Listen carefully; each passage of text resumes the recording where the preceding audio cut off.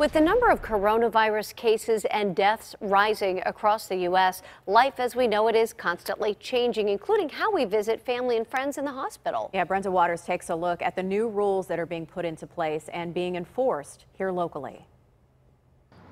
At least one hospital group is changing the way visitors come and go and how many.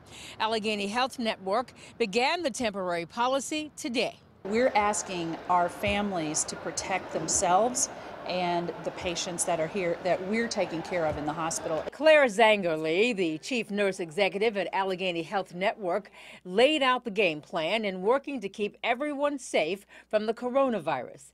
Allegheny Health Network owns 8 hospitals. 2 are outside of Pittsburgh in Erie and Grove City. The others are located in the city where thousands of visitors are in and out of those facilities every day. Right now, about 1,800 patients are in beds there.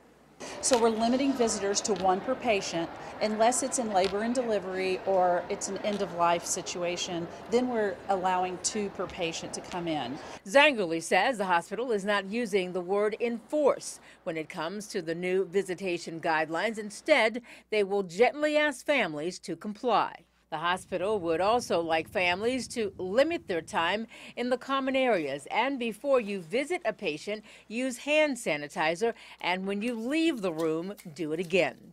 These new rules will stay in place until they get clearance from the World Health Organization. UPMC says there are signs in all of their facilities asking visitors who are ill or have cold symptoms not to visit patients at all. Brenda, KDKA News.